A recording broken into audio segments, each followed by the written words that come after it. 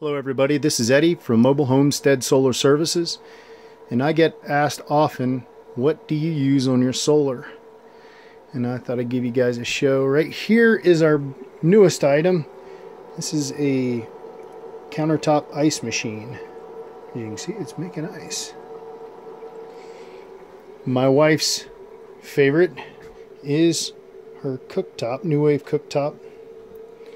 And this is our New Wave oven. There is my Keurig coffee maker. Just made a cup of coffee. I'll make another one and show you guys here in a second. We have a washer and dryer stack unit. There's our dryer. Here's our washer. We do not use the dryer, of course, because it takes too much energy, but we use our wash machine. And we actually use it on the inverter even when we're on generator, because the generator tends to make the electronics go goofy on our wash machine, so we leave it on inverter. We also have a 5.5 cubic deep freeze, and it's a regular residential 115 volt. If you look right inside here, we got plenty of food in it.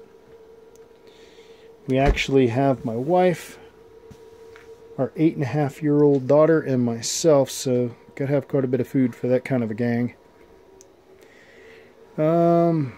Like a lot of people, we've got our computers, and we have different electronic devices, cell phones, stuff of that nature. We have two TVs in the front. I've got an LED TV, so it doesn't take as much amperage. This is an 2009 TV, so it's a LCD. It uses more energy, but it's got a pretty picture. As you can see down underneath, I've got my Dish 211 receiver. And let's see here, I'll pull out another, we'll grab us another cup, and I'll make another cup of coffee and show you what it's like.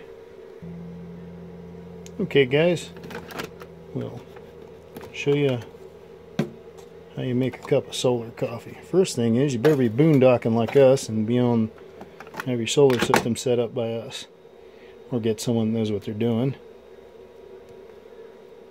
Now a tin cupper. Okay.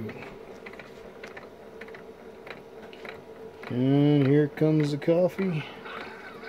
Now we are completely off the leash. We are west of Sedona, Arizona, out in here on 525 Forest Road in the Red Rocks. And you see I got 100%.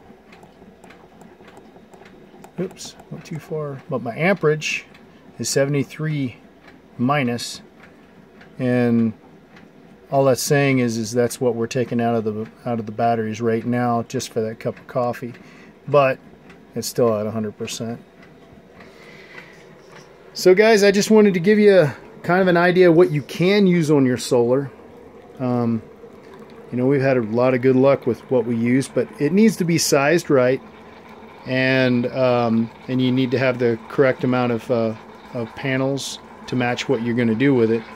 So if you guys need any help, you can give me a call or email me, and we can help you figure out what would work for what your needs are.